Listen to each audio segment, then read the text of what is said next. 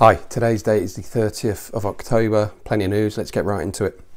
YouTube is going to certify healthcare providers' accounts.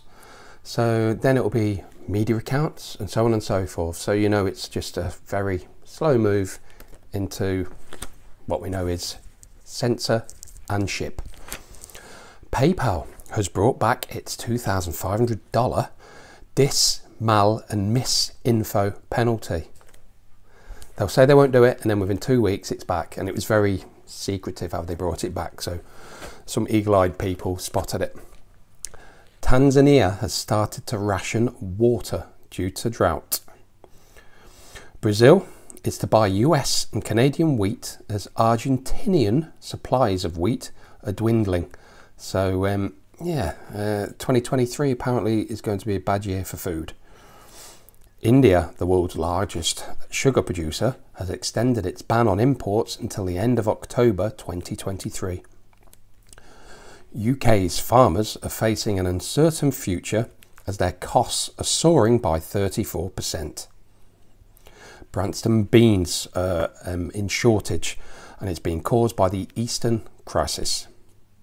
Ben & Jerry's and Marmite prices are soaring as Unilever is imposing a massive round of price hikes. Britain is possibly going to return to the years of austerity as it was in the early 2010s.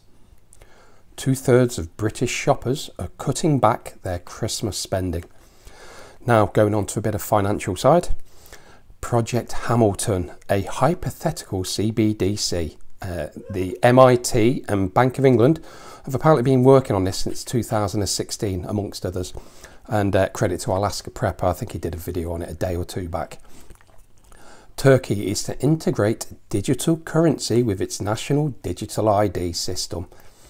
Don't accept them, you don't want them, that's it, digital handcuffs, that's what I'll always call them. The Chinese yuan is now the 5th most traded currency in the globe. Rusky and the big C country may as well be, they are preparing for gold-backed currency, but the US dollar is still the best polished turd in the punch bowl, as Economic Ninja says, because all fiat currencies always find their own intrinsic value, and that value is always zilch.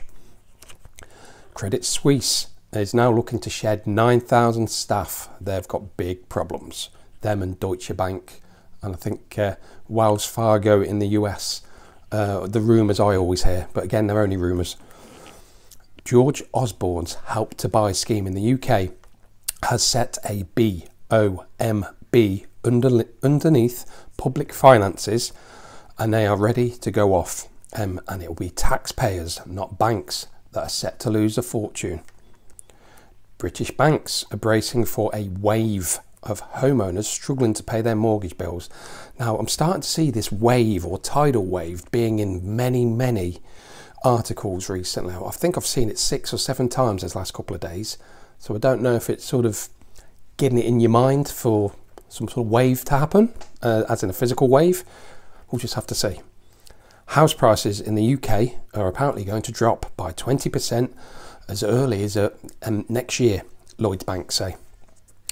Nearly half of Brits are struggling to pay their bills, and that's renters, people with disabilities and lower incomes are the ones that are struggling.